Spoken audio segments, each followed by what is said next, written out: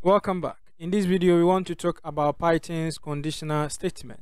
Let's say we want to check whether a certain number is an even number or not.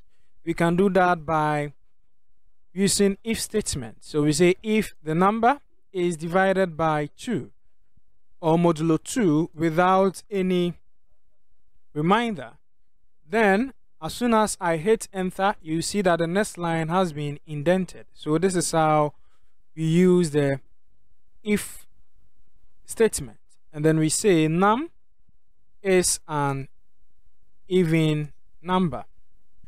So what I have done here means this code or line 4 will only be executed if the if condition evaluates to true. So if I run this and then I enter, let's say 12, and I hit enter, we are getting 12 is an even number. But if I run this again and I enter 13, we are getting nothing, because this condition in the if statement evaluated to false. So as soon as this condition evaluates to false, the next line will not run. But we can supplement this code with an else statement. That is, if the if statement fails, then what should be done? All right.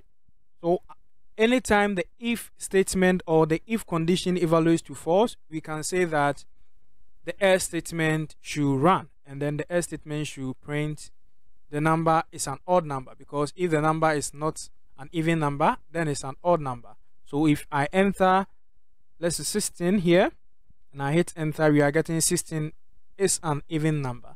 But if I enter the 13 again, we are getting 13 is an odd number. So that is how the if and then else statement works.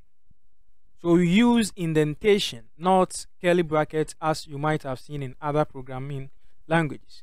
Python use indentation for the if and then else statement code block, okay, not curly brackets. So this is equivalent to 4 spaces. All right, you can use 2 spaces, but you have to be consistent throughout your coding. The norm that we as Python developers use is 4 spaces. So I have an example here called letter grade. So we want to write a code that check if a person had grade A or grade B plus B or whatever, according to the mark or score that the person will get. So how can we do this? We will have to write many if statements. All right, but we can do that by using something called if else. So this code combined, but instead of writing if else, we are going to use elif, because if else like this is not a syntax, a correct syntax in Python. So instead of using if else, we are going to use elif. So here, if the score is, according to the letter grade that we saw, is greater than or equal to 80 and then less than or equal to 100, then the person should be awarded grade A, and then so on.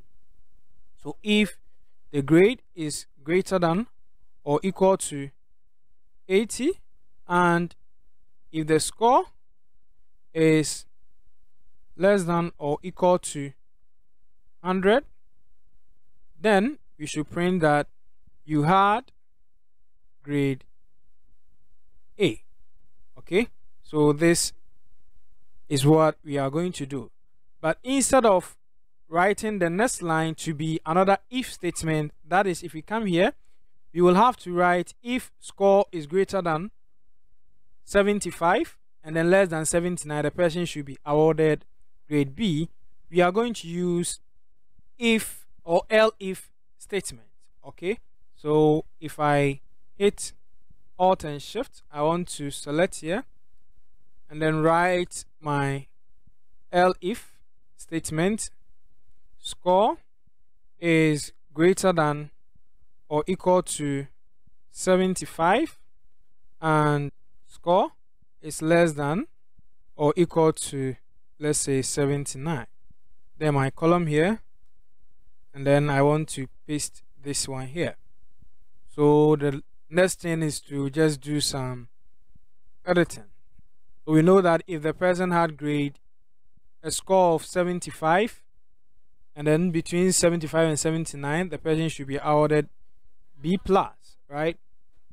And then if the person gets between 70 and 74, you get B. So the third one should be 70.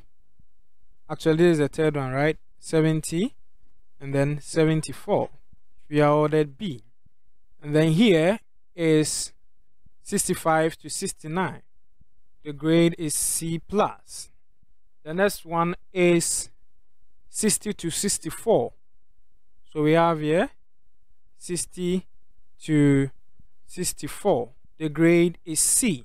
And then we have here the next grade is D+, right? That is between 55 and then 59. And then our code is ready. So if I run this now and then we hit, let's say 79, we are getting you had grade B.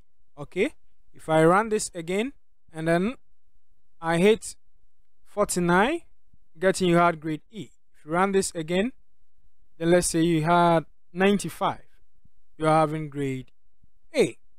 So that is how we can use this. But we are getting some yellowish underline here. So let's clean this code up. If we hover over it, we are getting simplify, change, comparison. So if we simplify this and then we also simplify this, if we simplify all of them, we are seeing that it looks much cleaner than what we did at first, and it will work the same. So you can either do what I did first, that is using the logical operator AND, or do it this way, right? If you are checking between two scores. So if you run this and then we hit, let's say 55, you expect grade what? D+. So it works the same. And then I even have another version here. That is, if I split this open on the right and then we compare this, you see that this also looks similar to this one. And then even this one, we started checking from the last grade, and then we didn't compare it between two scores, because if your mark is less than 49, then obviously it's the same thing as this one. You are getting grade E. If it's less than 54, it's less than or equal to 54, then you are getting grade D. So you can either use this or the first one that I did. Both works the same. Okay, so if I run this one, that is the grade script, and I enter, let's say 57, let's see what we are getting. We had grade D+. So that is how you can use the if else statement or the elif statement to do this. And then if you compare these two, you can see that here we have else statement here, but here we don't have it here, and it works the same. All right, so just try your hands on this. Your code might look different than what is here, but at the end you should get the same results when you run it. And this code still has a bug in it, because you can have a decimal in a grade. What about if the person had let's say 74.5? What should be the grade? So I'll urge you to work around this code and then factor the decimals in, so that if the person gets, let's say 75.5, you will consider it as 76. All right, so or you can still factor it in the code so that it will check for all those things. Bye bye for now. In the next video we will do more exercises on the if else statement, that is the conditional statement.